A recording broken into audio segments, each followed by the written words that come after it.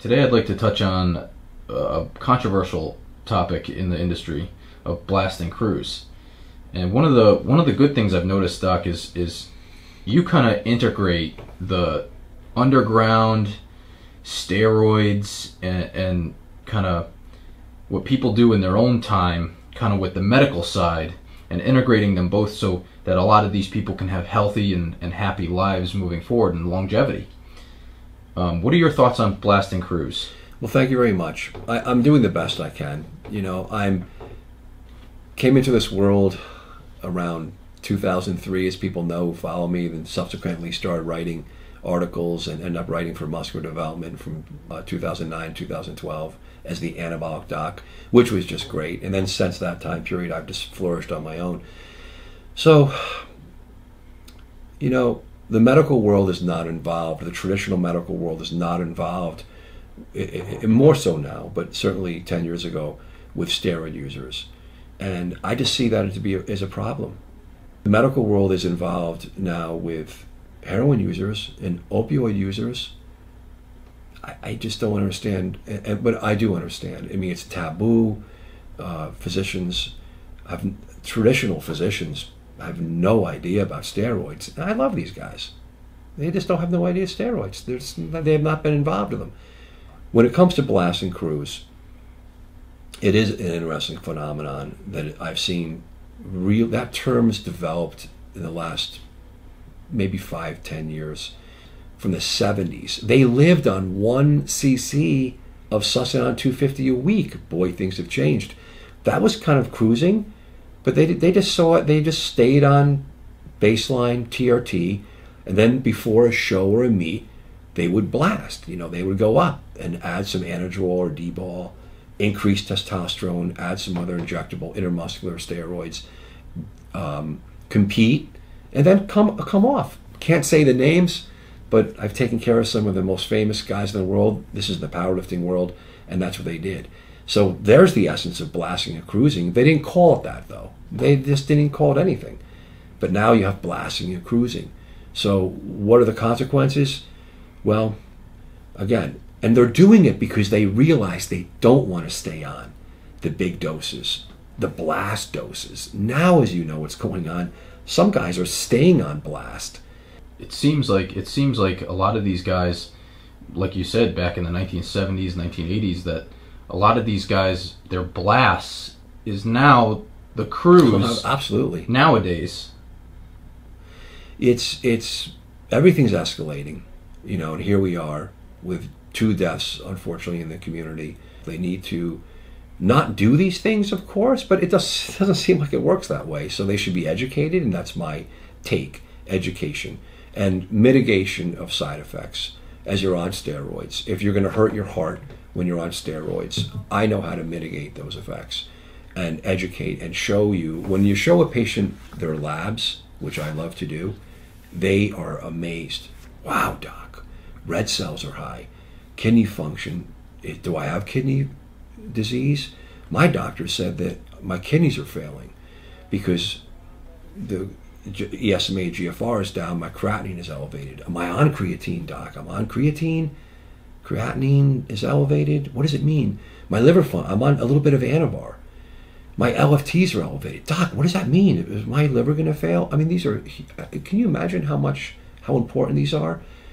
Obviously, traditional medical physicians, I have a lot of respect for them, and they don't understand it, and they don't want to deal with it. I take a different approach. My approach is show you what you're doing, explain it to you respectfully as an expert, and let you make the decision. Now, I don't give the steroids. Men don't come to me, they don't want steroids.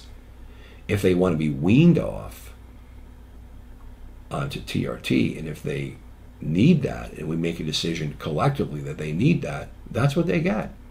I mean, this is happening. Anabolic steroid-induced hypogonadism is real. When you use steroids long enough, as I've said over and over, you'll be on testosterone cruising forever. So, Doc, let's get into baby doses of a blast. I hear a lot now that people are blasting on baby doses. Let's get into numbers. Like, let's say someone's cruise is their regular 100 milligrams to 200 milligrams of testosterone per week of testosterone replacement therapy. That seems to be like the average of in the medical side. But some of these people, their cruise is what they call baby doses, like 500 milligrams of testosterone a week.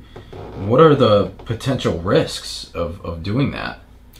Well, that's a great question. And again, like I said, it's all relative. I mean, what you said, 100, 200 milligrams a week of testosterone.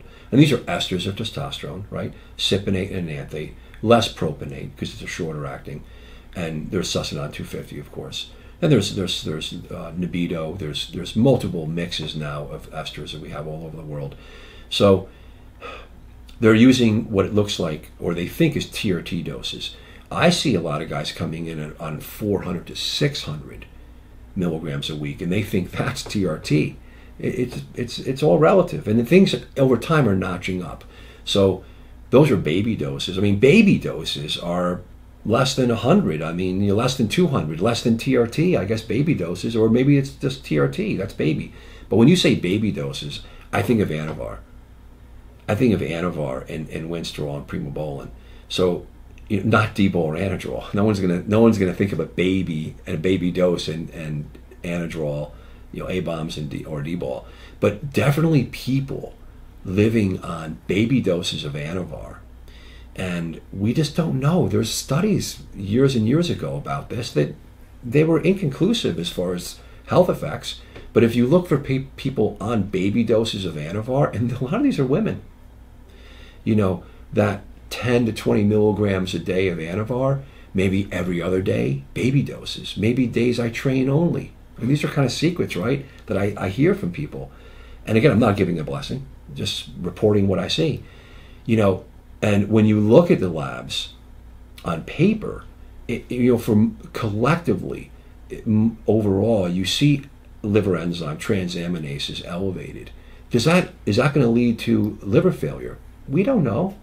We just don't know. Over time, is it the cardiac issues? You definitely see everyone having a lower than their natural baseline of HDL.